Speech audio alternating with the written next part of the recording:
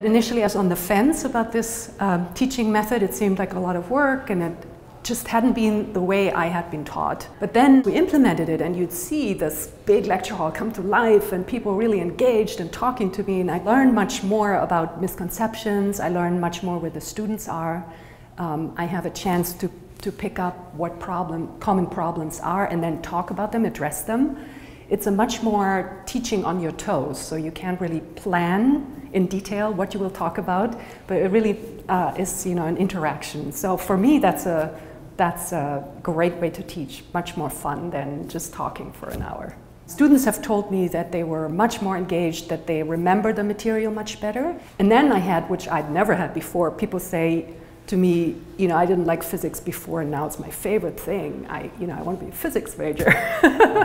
So I think that has happened 0 times before we flipped the classroom. So that was really encouraging for me.